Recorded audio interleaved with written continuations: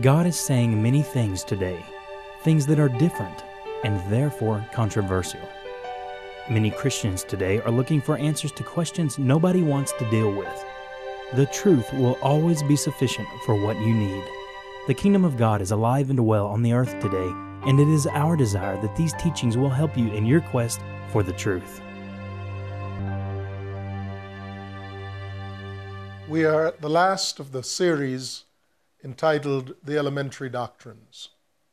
And to review just briefly from the 6th chapter of the book of Hebrews, we're told what the elementary doctrines are. And they are repentance from acts that lead to death, faith toward God, baptisms, the laying on of hands, the resurrection of the dead, and eternal judgment. We've gone through all of the other 5, and now we'll consider in this program eternal judgment.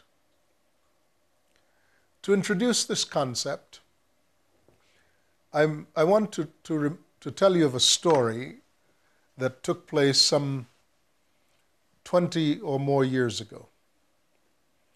I was in law school in my first year of law school. And it was a time when there was a civil war going on in Nicaragua. And there was I believe it was an ABC news reporter. His last name was Stewart. And he was covering the war in Nicaragua. The cameraman was behind him, and so the whole matter was filmed. He and his party was stopped in what looked like a remote area at an army checkpoint.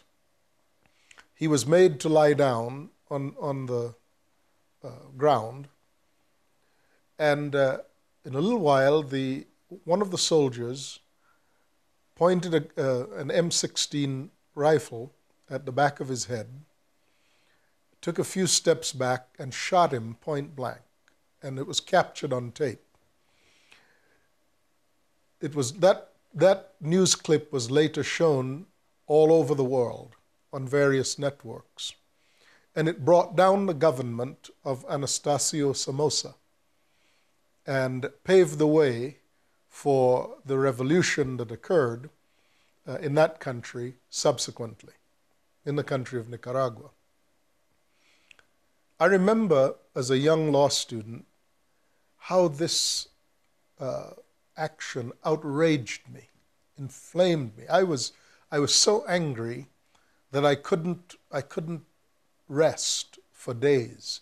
See, I was now in the profession of pursuing justice, and in my mind, there was not going to be any justice here.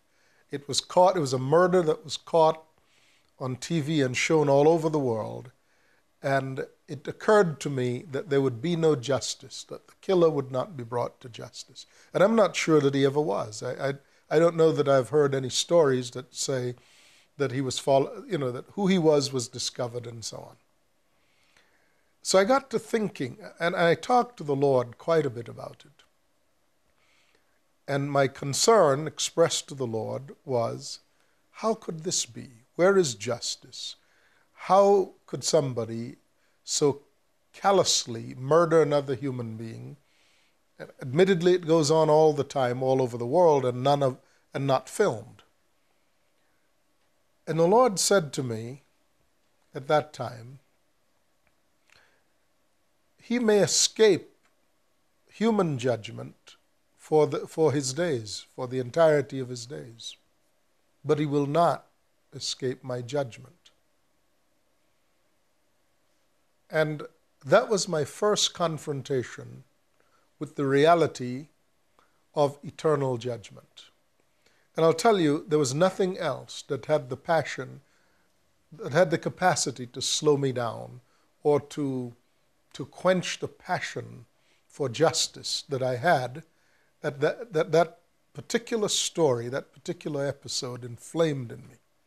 I sensed that every person who is a believer in Jesus Christ, and even if you're not, many people have this passion for justice, to see that things be done properly and to see that crimes be punished, to see that heinous crimes not go unpunished.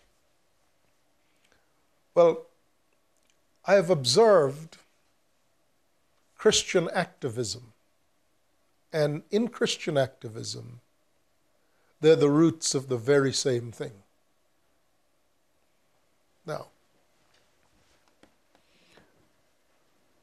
the notable Christian, Dietrich Bonhoeffer, was hanged by the Nazis. He was a man of great passion, and he saw how wrong the incarceration of and the subsequent genocidal process that murdered 6 million Jews. He saw it as it unfolded. And he saw that the entire German population was swept up in the war, and no one was raising an outcry against this fiendish evil that had crawled across Europe into North Africa, had aligned itself with the Japanese, and was moving across the earth. And in his passion for justice, he was moved to join a plot to murder Hitler. Now, here's the question. Was it right for Bonhoeffer, assuming he had succeeded? I mean, once the plot was formed and actions were begun that would lead to the murder of Hitler, one may properly assume that all of the co-conspirators agreed to the murder, to the eventual outcome. The fact that it did not happen is purely beside the point. If it had happened, it would have been the fulfillment of their intention. So we know what was in the heart. Here's the dilemma that Christians often find themselves in. And it flares up in a variety of contexts. And we'll speak about one or two of these contexts in just a moment. And that is to engage in murder to prevent more murders. It's very clear that Hitler was engaged in the systematic extermination of 6 million Jews and another 10 million or so of other kinds of people, gypsies and other people. An unspeakable atrocity. The question is it right? Would it have been right, and was Bonhoeffer right, to engage in a plot to murder Hitler? When the scriptures make it abundantly clear that murder is not what God wants. Thou shalt not murder. In more recent times, we have been confronted with a less spectacular example of that, but it's the same question. Is it right to murder abortion doctors who perform abortions that murder children? There's a case that was decided in Florida recently, and I believe the defendant is now on death row for murdering an abortion doctor. Now, if you find yourself in the position of waving aside the scriptures in order to fulfill supposedly the scriptures, then you've placed the scriptures in contradiction with itself. The evangelical church has not articulated a coherent position with respect to this very difficult question. But indeed, it isn't that difficult. It's a matter of faith. And it's actually the question of whether or not there is such a thing as eternal judgment. Is God, in fact, in charge and Does he in fact call all things into judgment? And are we to rely on that judgment as opposed to taking matters into our own hands and killing people in order to prevent others from being killed? Let me make a clear exception here, because I believe the scriptures do make a clear exception. And it's the exception that relates to the execution of people convicted of the crime of murder through the due process of law. Now, it is clear from Romans that God has established a process of order and law. And when order and law go forward, one of the consequences may be that for wrongdoers, God has authorized that they be put to death. This is vastly different from a situation in which an individual or a group of individuals inveigh in some fashion against the existing governmental regulations and rules and take the matter privately into their own hands. It's hardly a stretch of the imagination to see that if every group who feels entitled to some form of redress that has been denied them through the legal process decides that the appropriate answer would be to engage in the killing of others, it requires no stretch of the imagination to see how quickly any society would descend into anarchy. In the case of Adolf Hitler, it may also be argued that here you were having state-sponsored murder. And in the case of abortion, you may also argue that you have state-sponsored murder. This is the point at which we must bring forward this question of eternal judgment. First, the two words, eternal and judgment. Eternal is the word eon in the Greek, and it means, it has a multiple of meanings. One of the meanings is for an age. Another is from one age to another, so from age to age. And yet a third meaning is age upon age or endless ages. This recognizes that outside of human time, which is linear, there is an eternal perspective. And in this eternal perspective, there's a radical difference from irrational or temporal or logical progression that forms the basis of that perspective. In irrational perspective, we know only yesterday and today, and we extrapolate to tomorrow. So we make rules based upon yesterday's problems and today's potential problems, and we put those rules together in such a way as to bring government and order to the future. And in that process, there's an urgency to arrest conduct and to punish conduct, to deter future conduct, so that we might guarantee some sense of the future, of order and of peace and of well-being. But from an eternal perspective, there is no concept of past or present or even future, because all of the matter is known, the end is known from the beginning.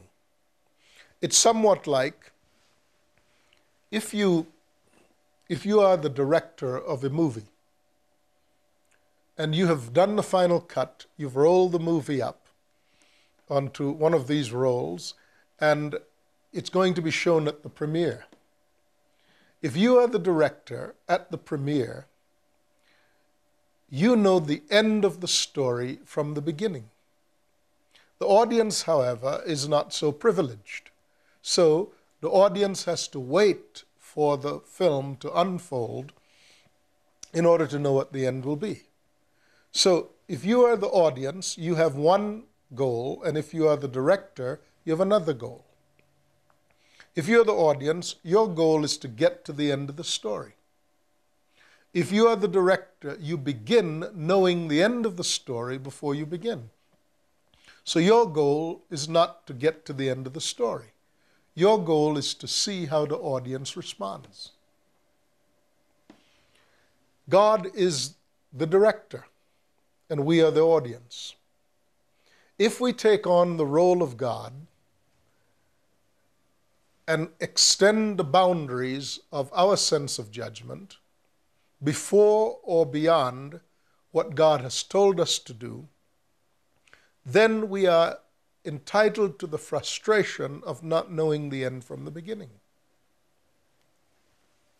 Now, this problem is what moves people to activism, to Christian activism even, which, if followed out properly, may well, as in the case of Bonhoeffer, and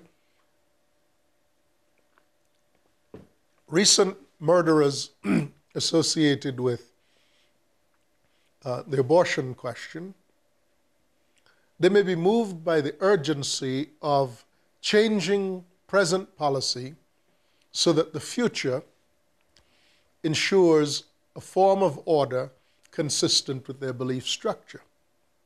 This displays a singular failure to understand that God is sovereign and that God knows the end of a matter from the beginning. And when he lets a thing go, it is not because he likes the matter or he doesn't like it. It is that he has a point of view that is different from the linear point of view that commonly characterizes the human point of view, or the rational point of view. So, for example, you take Jesus and the story of Jesus, who comes to earth and dies.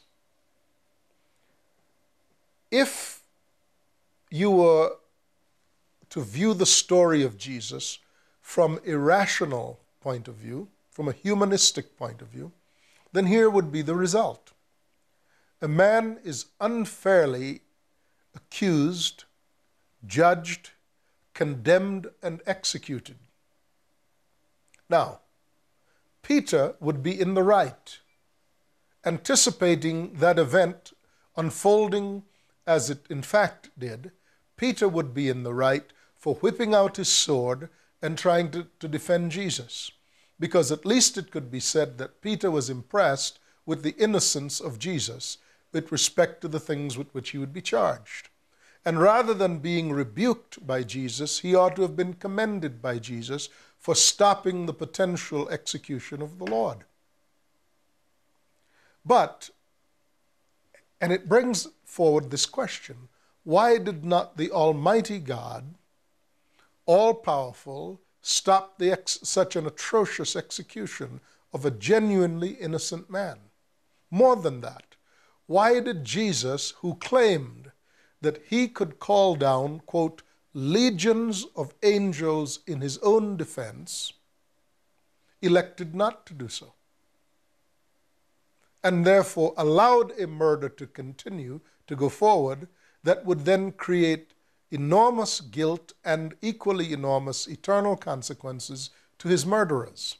If he had come to save the world, why did he not save himself and thereby save the ones who were associated with his murder and with his trial and his murder? You see, it doesn't, in a linear way, it doesn't make sense. But from an eternal point of view, why was it that Jesus would not defend himself? Why was it that the Father would not save him from execution? And why was it that Jesus would turn around and rebuke Peter for trying to save him? The answer is simple. From an eternal point of view, the murder of Jesus had an importance that that went well beyond the span of time and the ability of humans within time to understand. What was the purpose of the murder of Jesus? And make no mistake, it was his murder from the standpoint of those who executed him. What was the point of it? The point was that from an eternal point of view, there would be two things. Number one, that his death would be substitutionary and would by it free all humans. And secondly, God knew that God would raise him from the dead, and his murder would be cured by the resurrection from the dead, and even in the fact that he died, he would be able to save all those who murdered him.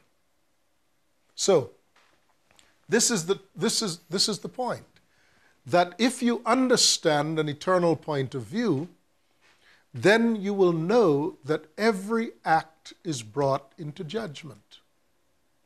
For so indeed say the Scriptures, for every thought will be brought to judgment, and every action will be brought to judgment.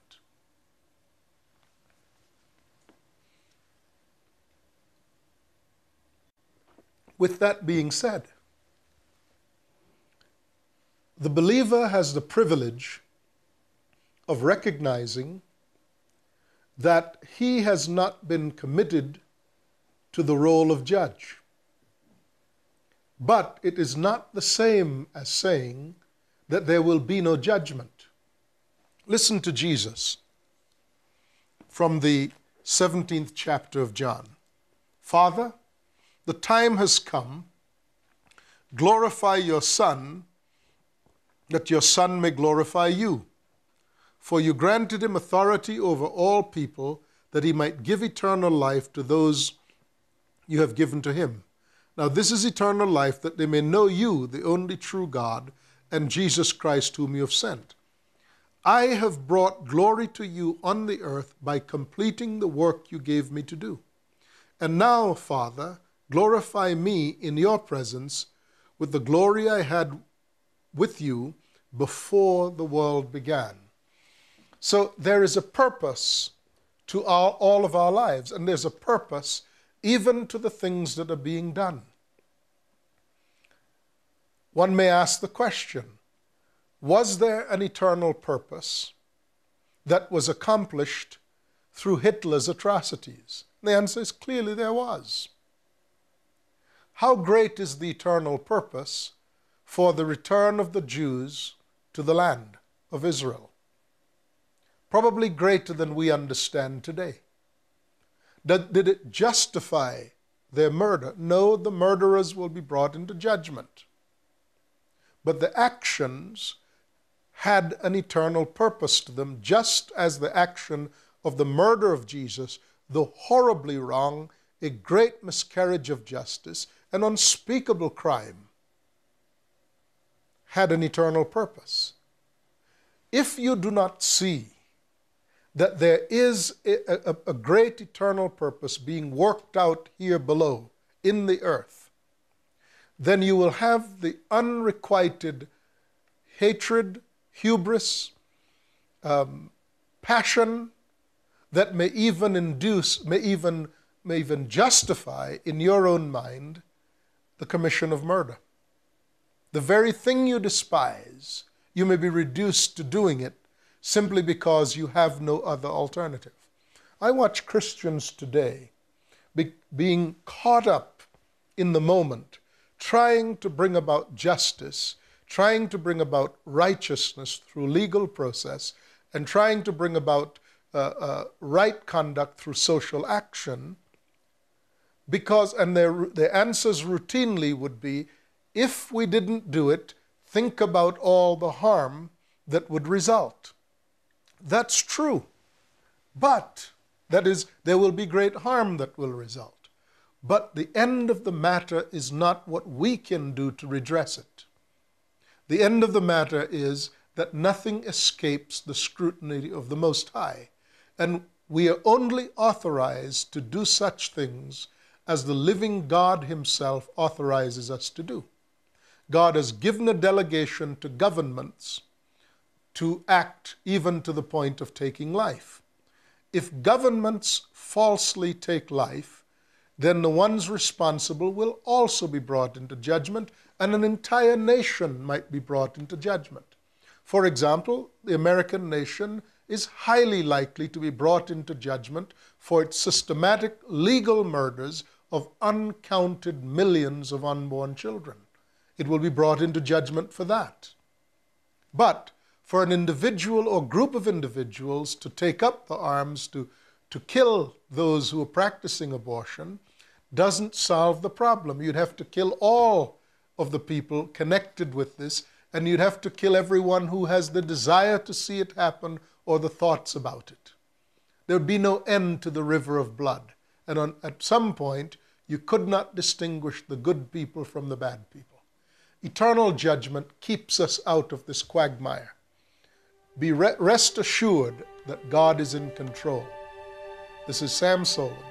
God bless you, and I'll talk to you again. Bye-bye. Please address all correspondence to Sam Soleyn, Post Office Box 93937, Albuquerque, New Mexico 87199-3937. Or for more information and resources, visit our website at www.soleyn.org.